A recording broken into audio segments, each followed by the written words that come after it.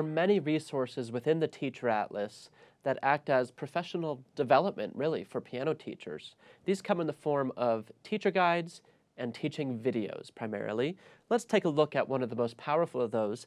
That is the Primer Level Teacher Guide.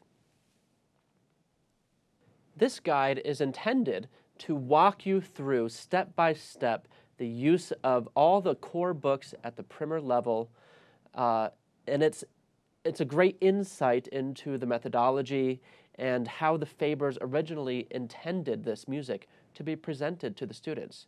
Many creative ideas exist within this teacher guide. For example, here in lesson book page 6 from Unit 1, we have finger numbers, where we're first presenting the concept of finger numbers to the student. While it has important things to remember, to highlight as a teacher with your student, and to insist upon in terms of understanding and comprehension, recommended studio supplies for various activities, and the actual description of activities themselves.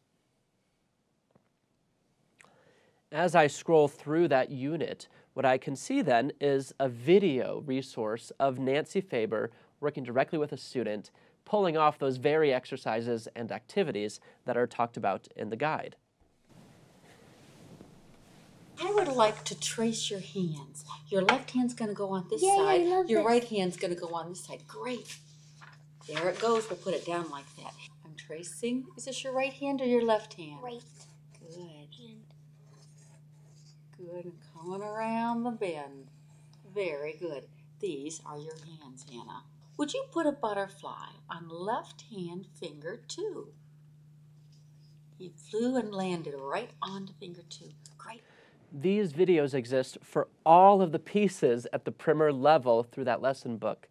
It's a great resource just to get to know how to use the 4 books in coordination with each other.